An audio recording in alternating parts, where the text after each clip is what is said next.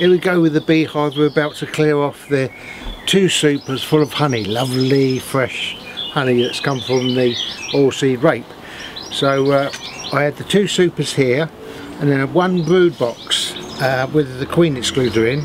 So what I've done is I've put a 2nd brood box on now, then I've put a clearer board here with porter bee escapes in there.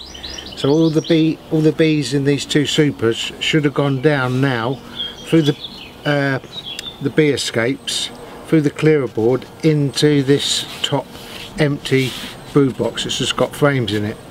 So that will give the bees plenty of room, and also it'll allow the bees to grow bigger for going into the winter at the end of the season. So I've still got these 2 supers off here. So here we go then. So hopefully the bees would have gone down. There's bound to be still quite a few in there because it's only been 24 hours, and we go back home and you can see us extracting it on a new machine I've just bought off of eBay. Here we go then. We're just going to see now how many bees are in there.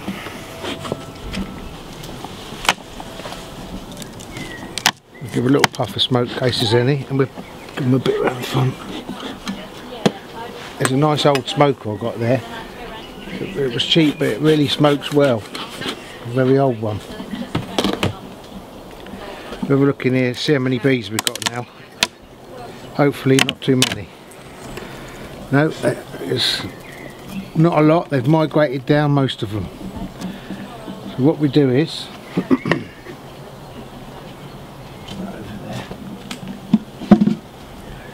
we've got to clear every bee now off of each frame. So we just split that up like this, the box.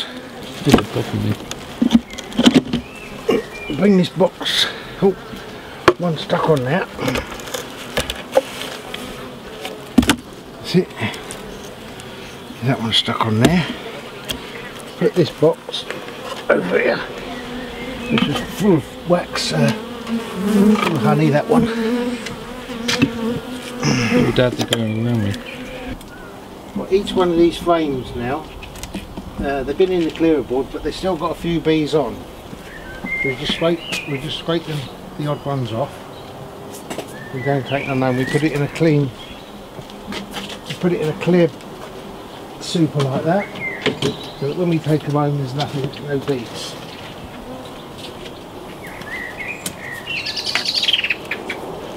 This is the oilseed rape. Although it's not fully capped, if you shake it like that, there's no honey coming out at all, and that's ready because it's oilseed rape. If you're doing it in there too long, because it'll crystallise. I'll pass the tube in and you can sweep them off. Alright? Typical British weather, it's just started to. Okay. Just make sure there's none on there. Okay.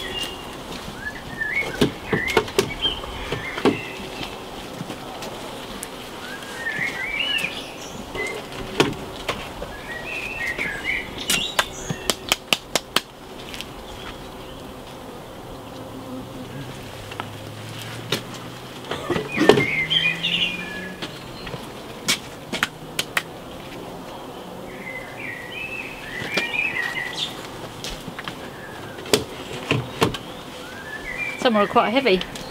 Yeah, they are heavy. They're full up, but they're just not all fully capped. But you say if you leave it too long, they'll just end up getting crystallised. Yeah.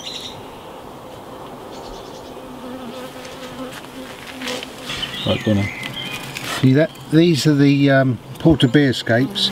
There's just a few bees left. There was thousands in here. They've gone down through the hole and they can't get back up. Called porter bee escapes. And these, if you have a look at this, I'll show you this honey. It doesn't run out at all. It's not fully capped, but that is completely nice and soft honey. But when you shake the frame, nothing comes out at all. So it's just about to start to crystallise. So we've got to get that off now. It's the oilseed rape honey. Give them a puff. We'll give them a little puff like that. Hold that down. These haven't got a porter bee escape, but they've got three. They've just got 3 frames of honey, which we're going to take. and replace them with some empty frames. I think it's the fourth one along, isn't it, Lynn?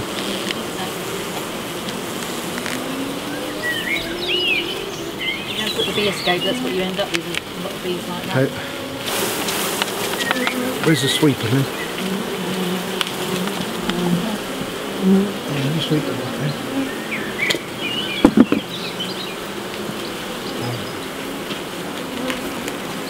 Put heavy bag on. Hey? Heavy. Yeah. They're more tetchy this one, aren't they? Yeah.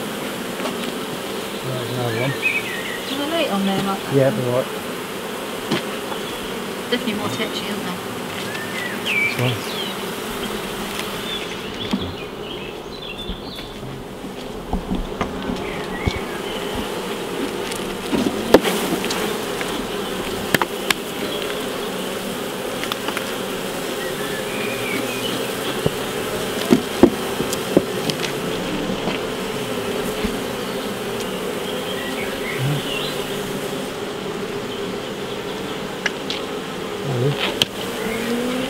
That's it, I think.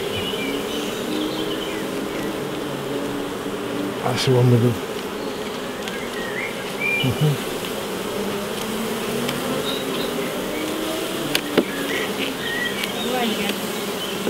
Where's them 3 frames are there? These 3 frames back. The rain. What you want when you want to take the honey off? Caught you summer rain. Well, here's my new honey extractor. I got it off eBay. I think it was £110 delivered. It's food grade aluminium. It's very nice. It's got quite a good quality motor. Come over here, Phil, and have a look. Got these covers that go on, and this the frame inside. Well, the frames are meant for brood frames for the honey extracting that you can put on there for the larger ones, but you can squeeze 2 ordinary supers in there. You have to just put a little tie on like that. That's it, flop a belt. So unfortunately I was thinking the frame would go down that way so you could get 8 in here, but I've had to do it like this, so you may have to turn these round. So I've just got 2 to put in, and I'll just show you how we uncap them. Here's my uncapping bench here, and you've got a little bit of wood made to fit over a bowl like that, and you've got a couple of little screws sticking out, and we've got this is a little roller. I've also got a knife, very nice sharp knife for uncapping. I'll just show you uncapping one, because this is oilseed rape. A little bit of glass there. This is oilseed rape honey. Although it's not fully capped, as I said before, it's okay to extract because it is starting to crystallise. If you go like that and there's no honey coming out, it's okay, and there's none coming out. I'll just show you. So them little spikes, you can set that on there like that. This goes on like that.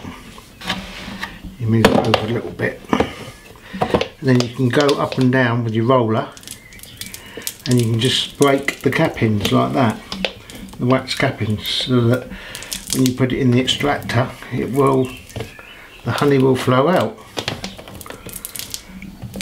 And if you haven't got one of those, you can use a sharp knife like this. This is a sharp knife that you can get, and you can just cut them away like this. Cut the wax off like that. Cappings. You only need to cut the bits that's capped. You can put that on there, and that's another way of doing it. But you lose quite a lot of wax that way, so I like to use this. You see, it clears the wax cappings better than the knife, but you end up with quite a bit of wax. So we put that over to the extractor. You can see the honey flicking out along the sides.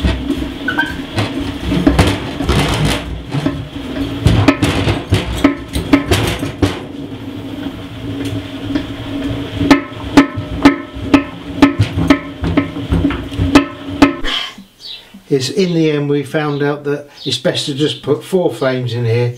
I thought it would hold 8, but it holds 4, and you can see there's loads of honey in there, and That's the best way of doing it for this machine. And there we got honey. I'm going to put it through this filter first. This is a first filter. I'm putting it, there's two filters here, a coarse one and a fine one underneath, but I'll put it into this little bucket first. Once I've gone through this one, after a while we put it into another strainer, so it's really strained a lot. Then it becomes almost show honey then, when you've strained it so much as that. Look at that beautiful oilseed rape, mainly honey that is.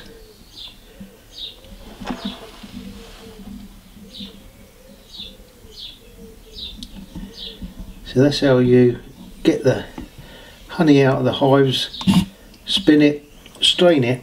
All we have to do then is let it settle for a day and then put it into the glass jars and label up.